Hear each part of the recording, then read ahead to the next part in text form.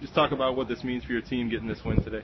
I think it proves that as the Andy Scott and Ryan left, everybody had doubts that we weren't going to be as good and as successful, and they really just taught us how to win, and we're continuing it here.